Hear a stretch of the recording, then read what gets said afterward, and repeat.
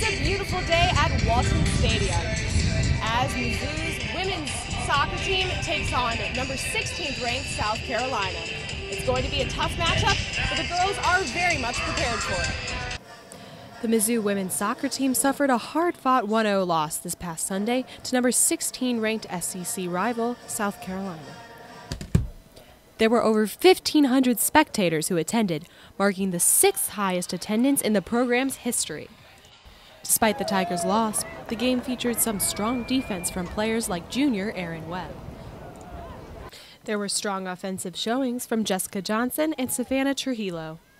The Tigers were very competitive despite facing a very tough SEC rival.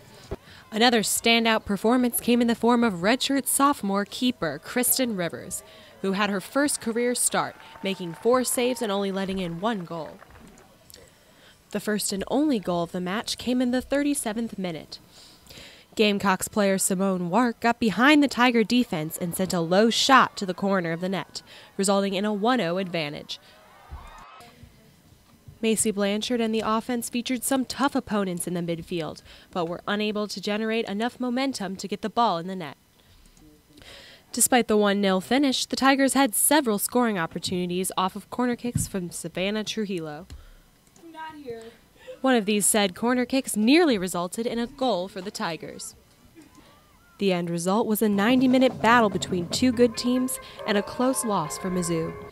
After a hard-fought game, Mizzou came up short 0-1 against South Carolina with a very strong offense.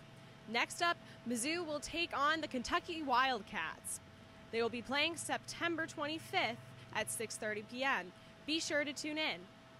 This is Hannah Cox reporting for 23 Sports at Walton Stadium.